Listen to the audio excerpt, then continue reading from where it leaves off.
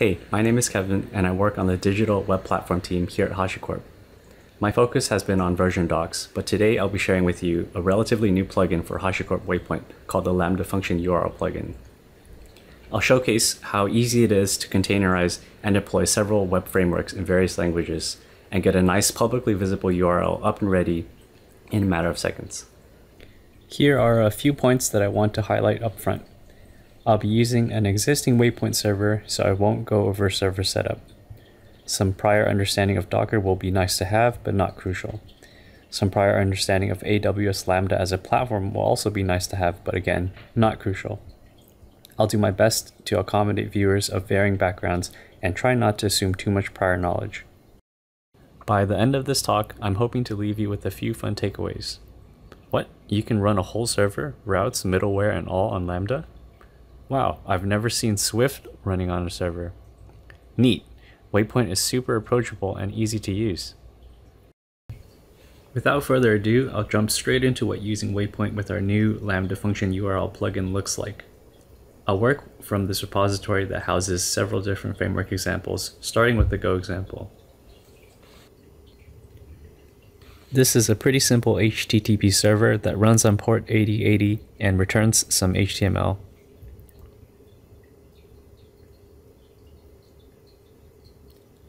First, I'll cd into my Go directory, run waypoint init,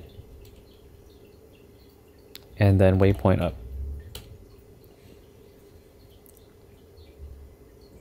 This will kick off a series of steps to build, deploy, and release our application. Behind the scenes, Waypoint is building an image of our app using Docker and handling all the imperative bits such as image tagging, image publishing, Lambda function provisioning, and setting up any IAM permissions.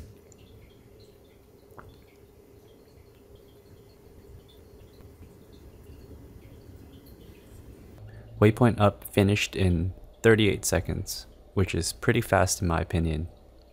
And we can see a public URL for our app.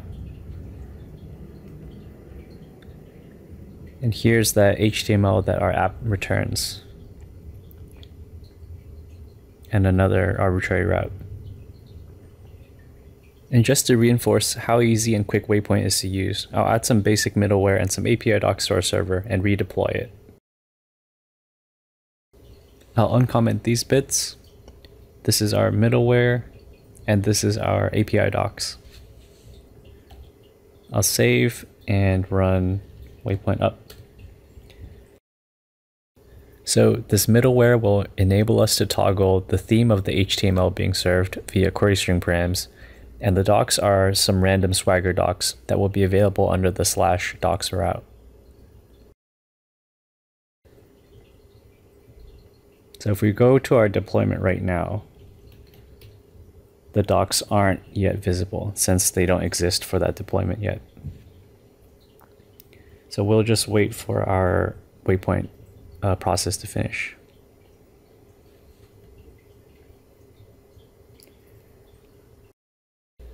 And this time it took 37 seconds, which again is super fast. And if we refresh, nice, our API docs are here. And then we can also check our query string param. And that works as well. You can already see how drastically Waypoint streamlines the deployment process for you. For a quick change of scenery, I'll move on to our Dino example. And to fill in any potential gaps that viewers may have, I'll give a high-level overview of our application code, our Docker file, and our waypoint.htcl file. This is our application code. With the specific language aside, chances are that everyone is familiar with this part. This is basically your home base as a developer. All of the examples I have today are using some popular request response framework like Express for Node, Flask for Python, Rocket for Rust, etc. An important call out here is that no special changes are necessary when writing your application code for a platform like Lambda and function URLs. There's feature parity between your development and production code, which is one of the tenets of 12-factor apps. Next up is our Docker file, and here's where the popular tool Docker comes into play. In case you're not familiar with Docker, if you've ever heard the term containers being thrown around, chances are folks are talking about Docker. If you are familiar, however, you'll appreciate the fact that Waypoint abstracts away all the repetitive tasks for you. So what is this Docker file? A Docker file is a series of instructions that specify how your application gets packaged into what is called a Docker image. An image is like a blueprint from which you or anyone can run multiple containers from. Running our application locally with Docker might look like this. Make build. This runs this Docker command, docker build -t dino oak latest.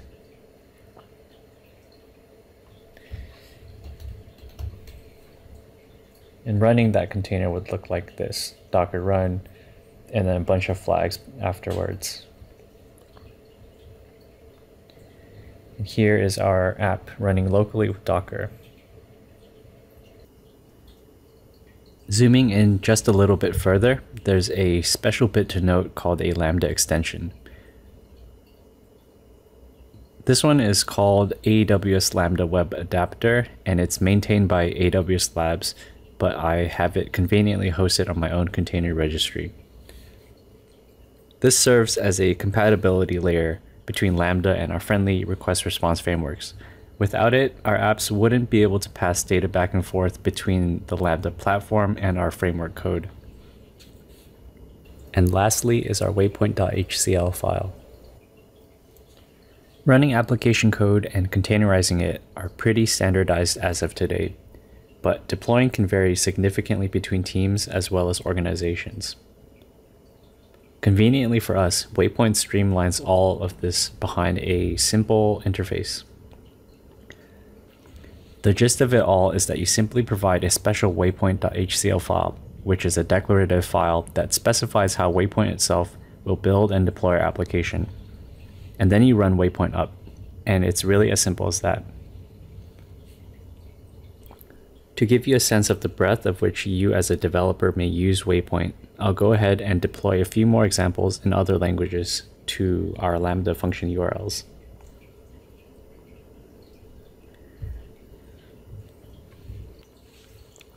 Now I have a few terminal tabs open so that I can run several Waypoint commands in parallel. I'll go ahead and deploy the Dino, Rust, Next.js, and Swift apps.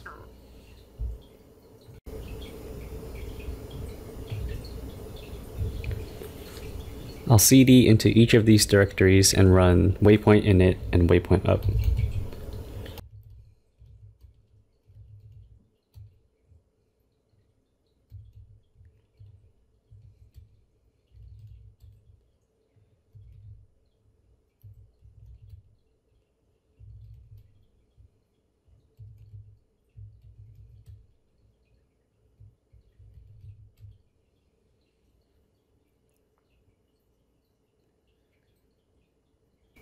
I'm simply picking these 4 examples because Dino is the new kid on the block, Rust is pretty hot right now, Next.js just so we have an example that isn't another backend framework, and Swift because using a mobile app language to write a server that runs in a container that's executed in a serverless function makes absolutely no sense. I mean, so that iOS developers can see how powerful of a tool Waypoint can be for them.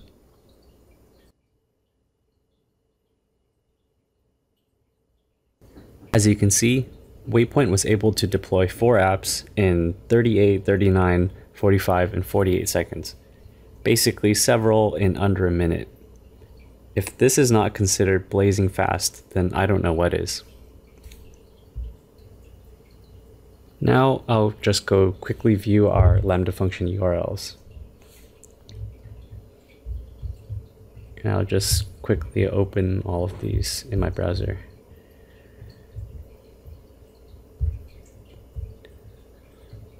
So this is our Dino example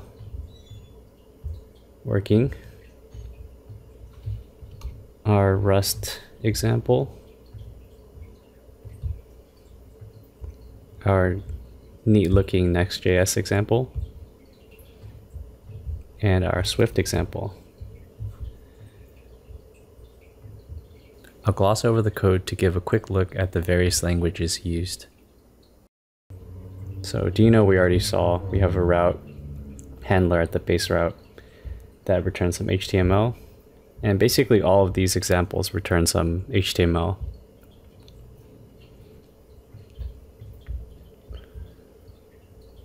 This is the Rust example.